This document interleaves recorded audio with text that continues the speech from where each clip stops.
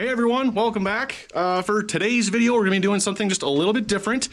So, for about a month to a month and a half now, I've been working on a rather massive project, and I was hoping to have it ready for today's upload. Unfortunately, I'm going to need a little bit more time to get it put together. However, we have another pretty massive project that I've been putting together that is ready for today, and that is sharing with you the complete history of our steam locomotive, the 1896 HK Porter number 1715. Now, to accomplish this rather daunting task, I was going to need a little bit of help. And thankfully, I was able to get in contact with the previous owner of this train, Diz Shimke, who is out in Bow, Washington. This guy is super knowledgeable, super passionate, and has a lot of cool stories to tell. So as I was sitting down and putting the footage together, it occurred to me, why don't I just let Diz tell the story in his own words? So, strap yourselves in. This is going to be one heck of a video, and probably is going to remain the most informational video we ever put on this channel. We'll find out in the future. But that being said, I'm going to hand things over to Diz. Let's take it away.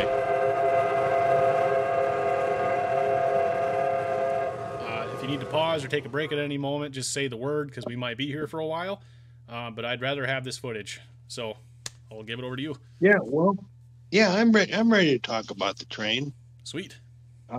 My love of trains goes all the way back to when I was just a little boy, being that I had the trains right in front of my yard down there as a child. So any child that usually grows up like that, one in the family is going to take note of all that, and it's going to become a hobby or magazine or something like that in the future.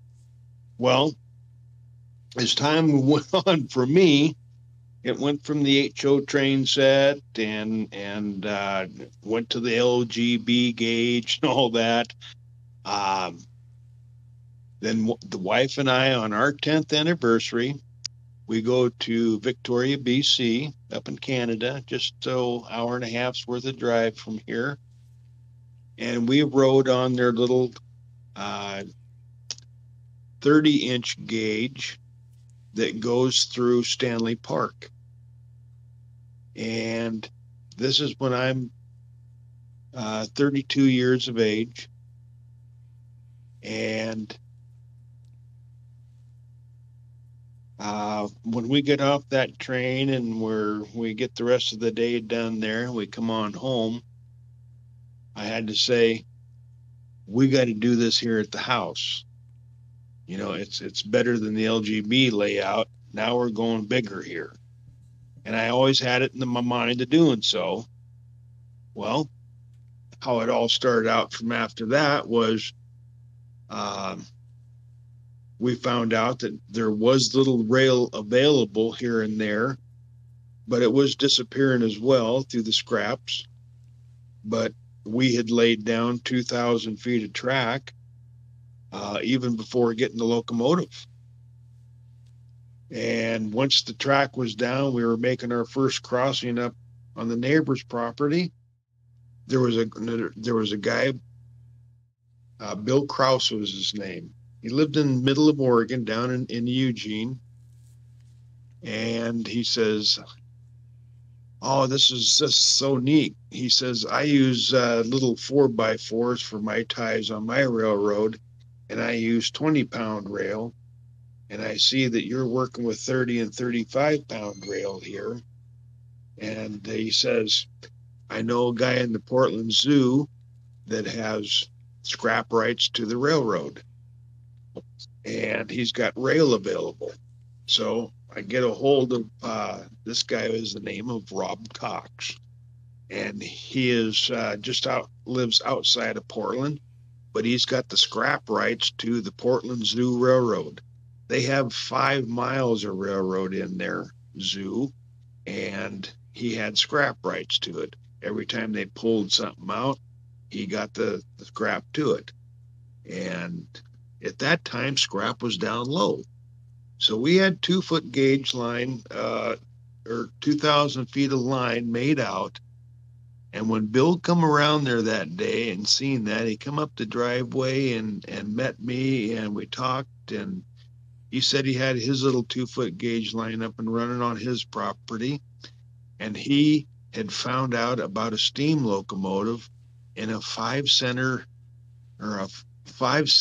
nickel one ad in a little newspaper that he got, saying that there was this locomotive down in Willits or Laytonville, California, 20 miles north of Willits, and that it was available for sale. Well, when Bill left that day, I could no more be faster on the phone than, it was, this is something I kind of dreamt about all my life, that's what kids do. But something like things were coming about and becoming real here. I called up a guy by the name of John Bradley, and he lives in Laytonville, California, on the Indian reservation.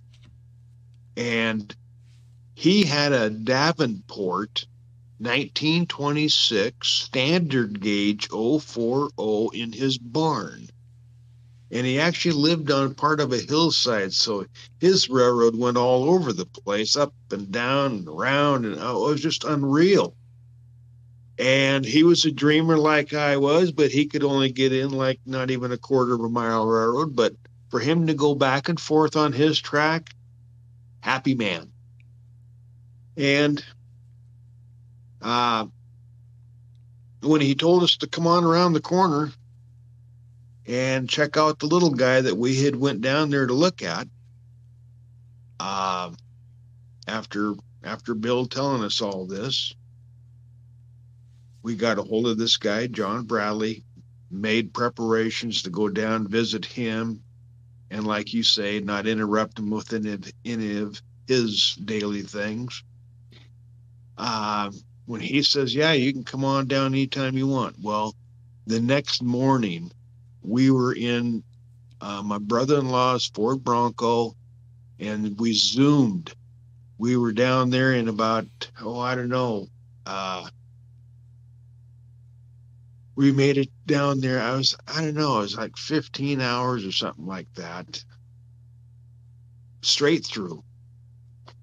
And then, conversing with John on the land and seeing his locomotive, he told us to go around the corner there, and then we seen this little locomotive on a piece of track. It's 40 feet long. He said he had it steamed up to 175 pounds PSI in his backyard there, and he ran it back and forth on there just to test it out that it ran. And it did. And that's what he was opting to put up for sale. And his story is that Bert Rudolph, he was the guy that picked it up from the mines over in Idaho when it went up for scrap. I think his letters back and forth to the mill over there was in July, I think it was. And he corresponded back and forth with them people over there about obtaining one of the locomotives before they went to scrap. And he ended up with Porter 1715, built in 1896. And what he did was he purchased it all the way by October, and then he waited for the thaw in the spring of 52 to bring it on home, which was Willits, California is where he lived. And that, like I say, was 20 miles. Willits is 20 miles south of Laytonville. And John happened to be just one of his best buddies. And John got to witness the little locomotive coming on home, being shoved in that garage. And through all them, I think it was, he shoved it in there in 1952. And it wasn't until 1992 that Bert passed. And Bert's widow asked John to help her with the estate. And then she would give him the little locomotive, because Bert had acquired steam stuff from of all kinds of likes. He had steam jackhammers, he had steam cranes, he had the three different logging locomotives. He had a Shay, he had the Climax, and he had a Heisler. And then he had the little guy there from the mines. He had another little 3-foot gauge steamer from another little railroad, standard gauge. And he had numerous implements from the logging industry and all this, steam yarders, the big gigantic ones. Now, if anybody wants to see any of that stuff, most of his collection went to the Roots of Motive Power, it's called, in Willits, California. And John saved all that stuff, and to his widow donated all that stuff to this museum down there. And I mean, we're talking massive machinery, massive. Anyway, we got it all lined up to where I went on down and got to see the loading of the little locomotive on the flatbed, semi-flatbed that brought it up here. That and a couple mining ore cars, and a few pieces of rail, what have you, from the Coos Bay logging or trucking firm, Coos Bay, Oregon. They were the ones that trucked it up from California up to our house.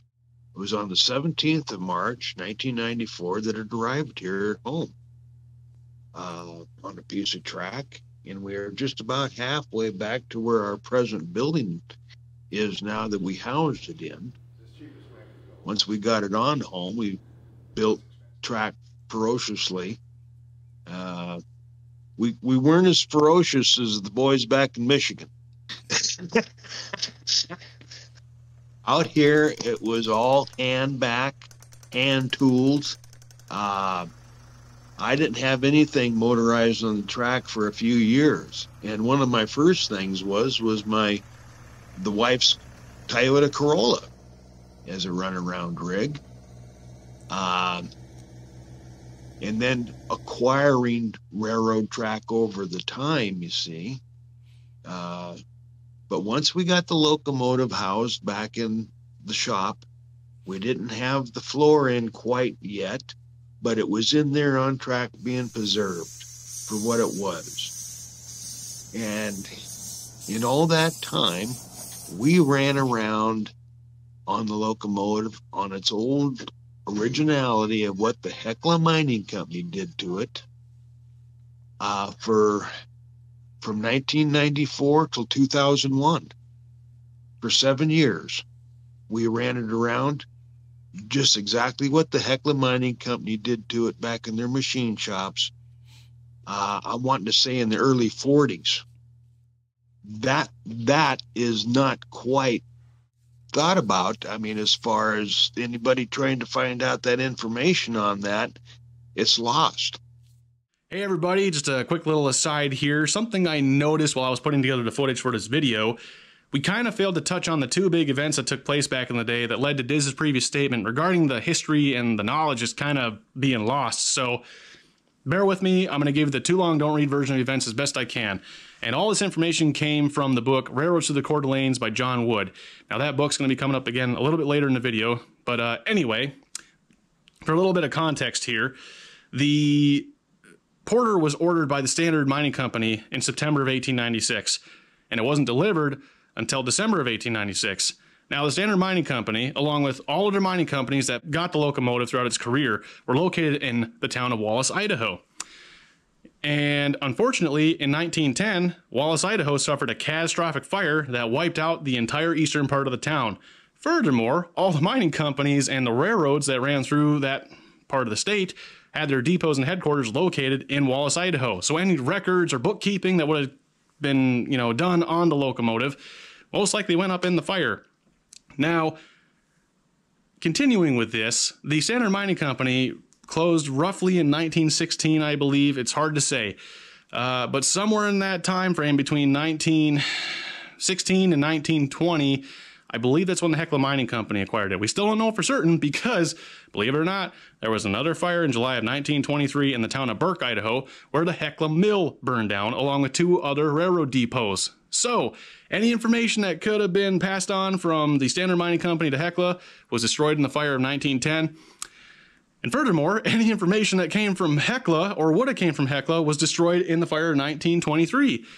And we know that sometime in the 1940s, it was converted into a steam engine. It was originally built as an air pneumatic locomotive. I'm getting a little bit ahead of myself here, but this is important because the Sullivan Mining Company acquired the locomotive from the Hecla Mining Company at an unknown date. We just don't know. We know that Burt Rudolph acquired the locomotive in 1952 and purchased the locomotive in 1951 from the Sullivan Mining Company.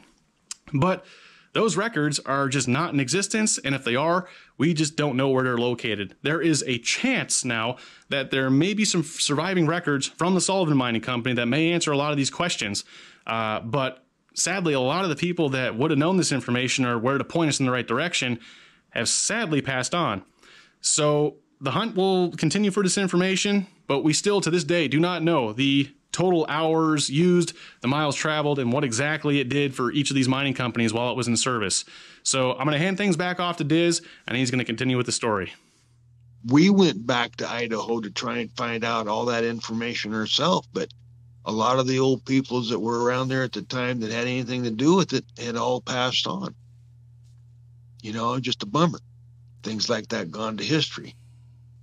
But, and it even was that the guy that wrote the book Railroads Through the Coeur d'Alenes, he actually went down to Burt Rudolph's place, finding out through the cobweb of nature. John went down there to find out on his own from Burt personally, to find out about the locomotive, what had happened to it. Well, Burt denied owning it. And it sat in his garage right there, just a few feet away from him. And there was the only thing between it and him was a wall. And Burt was just one of them funny characters, you know, in life. How funny he was, John Bradley, when we were down there for a few days and got to know John fairly decent, you know, just like you and Paul. Come on up here to talk to us for a week. And we got, you know, had a good friendship. Well, we did the same thing with John Bradley down there, you know. So he got us off in the corner there and just started talking about some old stories of what Burt was like. And Burt, he would actually drive on down to the local railroad yard, which was the Northwestern Pacific at the time. And that's part of the railroad that has the skunk line on it as well, down out of Fort Bragg. Burt would just go on down there and drive over a piece of rail if he could find it, sitting out and around. He'd jack it up to the back bottom of his truck, chain it up, he'd just drive on home with it. That was Burt. And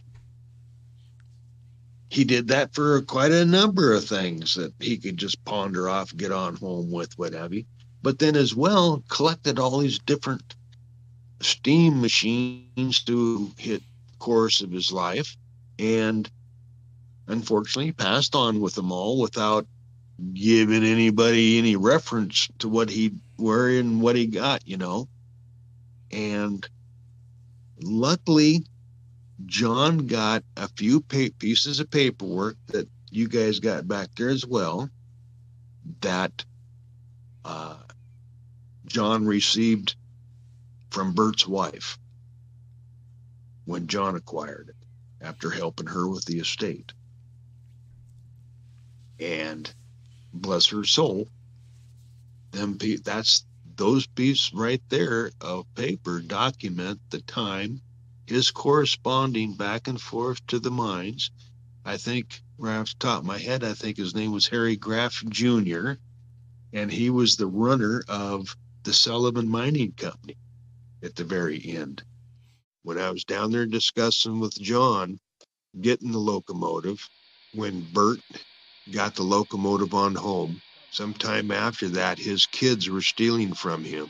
And when he found that out, He had taken the builder plates off that little locomotive and horse traded them, and they went two separate ways.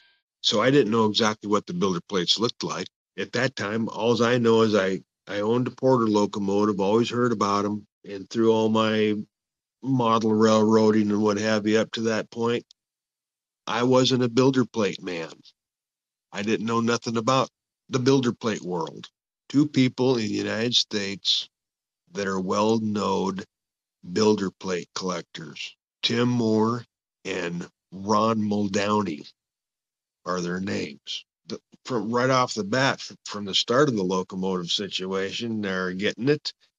It was always the curiosity of what the plates even looked like, because every year they were a little bit different. John and I were talking about this. John says, I happen to know one of the guys that has one of the plates from the locomotive. His name was Tim Moore, believe it or not. And at that time, he lived in Chester, Connecticut. So remember that. And I had called him like 2 or 3 times on the plate because John told me that he would be nice enough to give me a rubbing and a picture off of it. And I thought, cool, you know. Tim Moore actually bought a bunch of old records from the Davenport Company. And Porter was gobbled up by the Davenport Company. The last time that I called him on the East Coast, he'd moved. And the people who were there at the house didn't know where he went. So a bunch of years passed. So anyway, I'm talking to Tim Moore one night, and he goes, oh, hey, Diz, good day to you. I says, yeah, I haven't heard from you for a bunch of years. I was wanting to talk to you about that old plate from 1715 locomotive. He goes, oh, yeah, that was a nice plate, he says. He says, I made a trade to a good friend of mine, this guy by the name of Eugene Gerstner in New York. And he says, I'll put you in touch with him if he wants me to do so. I got the next day. He said, hello, Diz. How are you doing? Tim Moore got a hold of me yesterday and told me your situation. I wanted to let you know that plate I do have in my collection. It sits right before me and it's on my wall. I went, wow, you know. It gives me goosebumps, you know. This is 11 and a half years after getting the Loki. I says, you know, I'm restoring that locomotive. He heard that out of Tim Moore, even though Tim Moore didn't want to say that, but he had to. And he says, oh, that's, you know, I don't really like to hear of me having plaques of engines that still exist. Believe it or not, all this stuff come at me, you know, through all, you know, in just a few years, a lot happened. And just a few days prior to the Eugene Gerstner call, we were on the hardware page of eBay.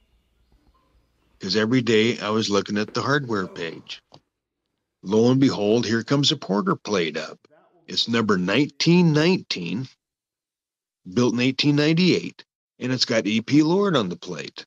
I emailed the people that had the plate down in Louisiana, and I told them my situation, that I had a locomotive that was pretty close to this date, and that I would like to get a rubbing off of the plate.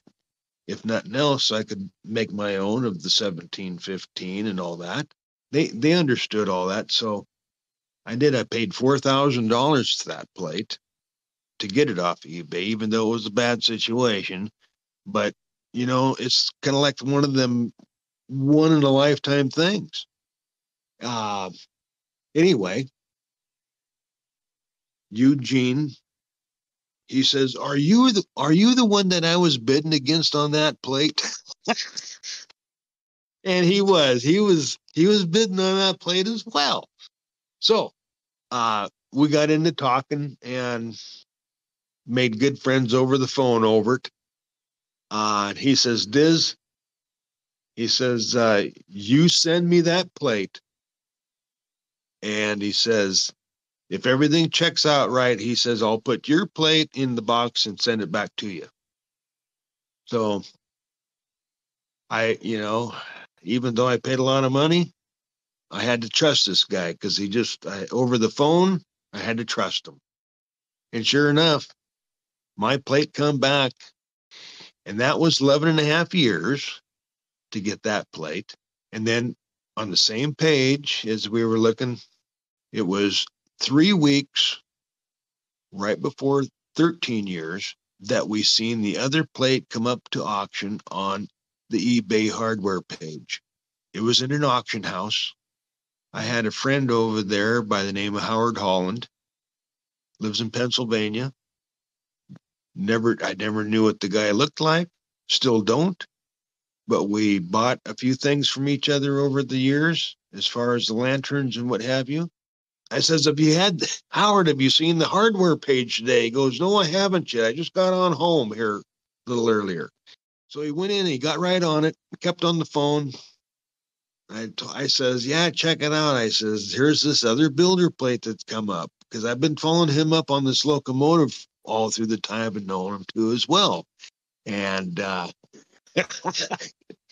he goes, wow. He goes, yeah, I'm going to that auction. He says, I'll go there and bid on it for you if you want me to. And I says, I'll send you some money, and I'm going to send you a lot of money, so I'm trusting you'll go there for me and do so. And he did. The plate went for $1,700, and lucking out because it was on an auction house. It was on the eBay floor, and it was also on the phone bidders. So there was a guy that had just went to the bathroom that he had come back out at some point, and it went on up to Howard Holland and found out that he'd purchased the plate, and he offered him $3,500 right on the spot for it. He says, I'd like to have that plate. I'll double your money. Howard says, no, I bought it for a good friend. He says, it's going back to the engine that it actually come off of. The guy kind of freaked out a little bit, but he still wanted that plate, but he wasn't there. He went to the bathroom. Luckily, or I might have even had to pay more for it. I don't know. But as it turned out, yes, it came bound back home. Both plates got to come back home to the original locomotive. Now, as I said earlier, the locomotive was always an 040 built by the Porter Company, built in 1896 as construction number 1715. It was an 18-inch gauge. And in the Heckler mining shops, they actually widened it to a 24-inch gauge. They converted the air tank on it to a boiler, ran it around on that till it was given up to the Sullivan Mining Company. When I acquired it, it was in pretty rusty shape. The side tanks on it were just about rusted on through completely. We were screwing old screws and what have you up through the holes, what have you, just to keep them plugged. And just like it shows you in the book there, the steel cab that they had put on it in the mine was still just big enough to go into the mine. That little square cab on it. And when they brought it out, they left that same square steel tin box on it, a heavy sheet metal box, and it was about just the size of a real small person to get in it and run it. On the one side, they had on one of the shrouds, a piece of tin that was up against the engineer's side. Both injectors were down there up against that wall, and they actually took a hammer and beat out the spots where you had to get your fingers in behind those valves so you could turn them off and on. And that'll show you right there in that book. It'll show you, if you look real good, there's some beat marks there, a couple of them there on the side of that engine, and that's what that is. It was made for one man to operate during that time. It wasn't meant for two people to crawl in there and do anything. The other side was just wide and open when we got it. And, between roughly 1916, 1920, or what have you, after the Standard Mining Company had gotten out of it, and then the Hecla got it and acquired it. I'm not really sure if the Sullivan Mining Company was the last ones before the Hecla. I don't know that, but it is documented there, as much as that is there. And I got the first, the word of mouth from John of kind of how it went. After the Hecla had it, they did the machine work, like I say, to it to widen the gauge, turn it to a steam locomotive off the original air tank in their own machine shop in their early 40s. And between that and 1950, roughly, as far as I, can relate to it, is it didn't run every day. Let's put it that way. A very short steam career on it. It didn't sit in a nice shed to keep it from the elements. That shows you right there in the book that, it had that big pile of ore, dust, what have you, on the front of it. Just the way it was just presented in the picture, it was meant to make money for a company until going to the scrap bin. That's what the purpose of it was, just like everything else in life eventually. But Bert was the one that had went up there, fetched it, and said he was going to run it for the public, and never did. He threw it in his garage, and that's where it sat for like close to 41 years before John getting it. And that's when it came to us. Like I say, we ran it around on its old originality till 2001. And it was after our New Year's, quite a crowd of people up here. That's when we decided to tear it on down, and just to find out what the conditions of it all were and how long it was going to take to doing so. You got to remember, I was just an oyster trucker. I didn't have any ways and means, hardly any. A lot of friends helped us. I had the means to doing it. Did pretty good in oyster work there for a bunch of years, and I set monies aside for doing this project because I knew it was going to take some serious money to doing it. Pieces of everything that I had came over a duration of probably about 15 years. We went as far as Southern Oregon and went as far east as Idaho to acquire any kind of rail that we could, even if it was a wheel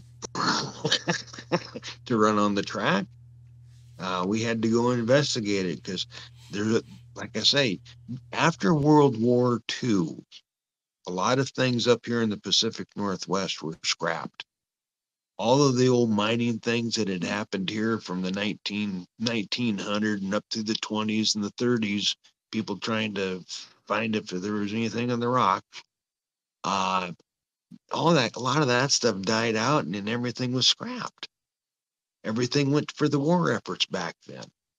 I have stories of my great grandmother from the times when everything was saved in the household for the war effort. Even the bacon grease. The bacon grease was saved. You had to take your bacon grease on down to the Safeway market because they were holding it for the war effort. Whatever they did with the way, I don't know. But everybody was asked to do that for the war effort, and they did. That was just part of the gig. But anyway, getting back to the locomotive, what have you, a 5-year restoration on it. I had to do it I did it through many cash deals. So I don't have a whole lot of literature on the monies that I actually put into it, because we did a lot of cash. It was cheaper to do it that way through the years, I mean, I went to the steam stores I don't know. I got as much money in gas probably as far as everything else. Part of the restoration was putting new piston rings in it. I had the valve and piston rods flame sprayed with stainless steel 42. If anything, if one day that locomotive is completely gone, there'll be a piston and valve rods that are laying on the ground. But we had a brand new boiler built in 2004. That was pretty exciting because it took for about a year and a half to get built, being that there were into so many projects down there at Everett Engineering down there in Everett. Kept well care of, got a 1/2 inch boiler all the way around it. That's firebox, everything. That's 1/2 inch. The Hecla Mining Company built the original air tank to 5/8 thick. And it was meant for 12 to 1500 psi. I don't know how people back there in the Midwest would have them old steam traction engines got away with 1/4 inch and lighter steel, even that in a boiler. It just blows me away to this day, and riveted together, what have you. It's just like, to me, that's just almost not strong enough. It was quite a deal for them to build a boiler in the first place of that magnitude. They've been building these really small ones for their steamboats and the steamboat clubs down there. And they're just little 30-gallon boilers is what they all just were. But then they went into the building one for this locomotive and they were going, whoa. So bigger project, being built in several stages. So the state could actually come in and watch all the different stages of the work that went into it, X-raying and what have you, all the way through it, from one end to the other at all times, whatever was being done to it, flue sheets, putting in tubes, you name it, everything. And got some old German engineerings on it too down there. They had an old German engineer behind the computer that built boilers all of his life. They did a fantastic job on it. We got it on back home here, 2006. Between about halfway through 2005, we started building cab and other things that we could build for it just by taking a few measurements and coming on back home and doing it, because it spent a lot of its career, the engine being mated to the boiler, what have you, after the boiler was all done built. The engine was taken down to Everett. They mated the thing together. And it took about a month or what have you to get it all done up. And in that time, we were home here, home making the cab, the frame for all the wood to be bolted to, screwed to. And then as well, we were still working on the tender. That was a big project too. At the same time, we were having our trucks built. The trucks that actually went underneath the passenger car actually went underneath the tender first. Had a railroad buddy down the road that worked for the railroad at the time, was going to be moving to Montana, but he had taken out of the scrap bin down there the railroad log trailers that are pulled behind a regular old truck. They're really heavy duty little trucks that usually made for ties and what have you. But anyway, I bought them trucks from him and we fashioned out some trucks for the tender car. So that relieved me the trucks that I had built for a passenger car. And then we went on to building the framework and what have you for the passenger car. And all done and said, that was like between 2006, 2007, right in that year and a half. We were going whole hog around here as far as how far we could go whole hog, because money counted. We didn't have gobs of that, but we had manpower and ingenuity, and little by little, we fashioned up what we could for the public we had here local. Hey everyone, another quick little aside here. Something we sort of touched on in our conversation but didn't go super in depth on is all the original components that still remain on this locomotive today. And let me point them out to you.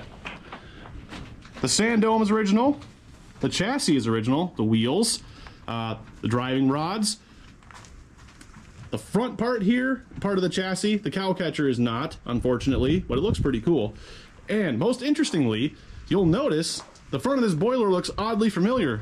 And if you saw in the pictures, if you paid really close attention, those scratch marks, that is because from this weld mark forward, that is all original from the first air tank that was assembled back in 1896. So in a way, a lot of the original HK Porter is still here to this day and running just as strong as it was over 100 years ago.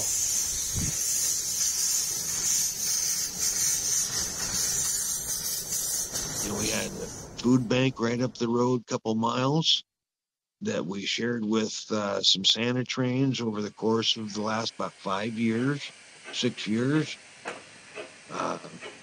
We did things for the Humane Society as well as for the pets. All done and said, we were doing good. We made 5,600 pounds of food for our last event. We made about, I don't know, about 700 pounds or so for pet food. And we made $100 or $900 on donations just to be given to the food bank. So we were doing good. I mean, we had a lot of fun with it. Go, I'm doing a video.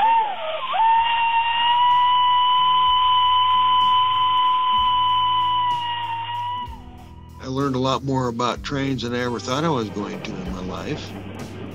And, you know, when the wife and I purchased the locomotive way back when, we didn't think it was going to go as far as we did in our life. But I didn't make any money with it. All my monies went into it. And we had all that fun with it. We got to restore it. And got to give it out to another party in this here world that'll enjoy it just as much or more than I did. You know, I wasn't as fortunate around here to have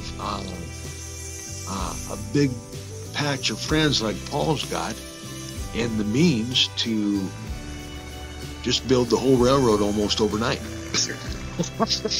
compared to what I did, you know. And I think that's super great. I'm glad he's, you know,